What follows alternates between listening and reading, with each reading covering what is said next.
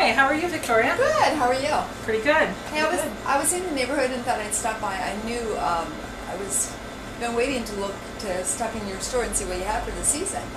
And because I'm going to my aunt's house for the holidays, and I was thinking about sending her flowers, but I didn't know if that'd be a good thing or not, or what I could just pick up that's easy. Yeah, I think sending her flowers would be great. Or you can even take just a simple wrap bouquet that I can kind of tie them into a pretty bouquet here, and you can simply hand them to her and they're ready to drop in the vase. She would like that. Now, is there anything I can do that would make them last a little longer? Because I'd like them to last as long as I could during the holidays. Yeah, well, we can give you some flower preservative to add to the flowers. That really makes them last a lot longer. You put it right in the water.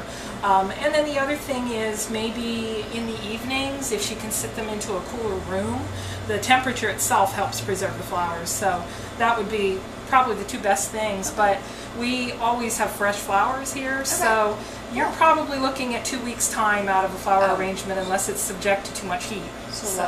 Hey, I know that, especially with the holidays, people do red, but I really like that peach-looking rose. Oh. They're coral peach. Could we do a kind of holiday arrangement with that? And is there anything? I see you got a lot of gifts here. I don't know if you've got a little memento I can give her. I always give her something like an ornament.